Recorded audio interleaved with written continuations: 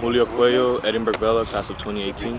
Okay, as far as it's been off-season mode, it's been summertime. How's everything been going as far as your workout mode? It's been off-season time, basically. Everything's been going good. Our school at Vela, we've been doing lots of strength and conditioning, been keeping up with that, and just trying to stay conditioned for the season. As far as your goals, some of the things that you feel are your strong points and that you build off of. I'm trying to work to be a better offensive lineman, better at my pass protection, my run game, and all the things that are key to be a good offensive lineman. Expectations towards yourself and team-wise for next year going forward? My expectation for my team is that we definitely win our district title again. To be the third time that we win it, and at least past the third round, we all have that goal.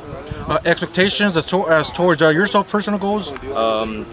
Better grades, and definitely to get an offer from a college to play college ball. Would you have any specific colleges or coaches or anyone you've been speaking with or interest? I've been speaking with Texas Lutheran. I've been to Trinity. After this, you have any other camps you're looking to head out to? Yes, I'll be going to UTSA and Southern Nazarene.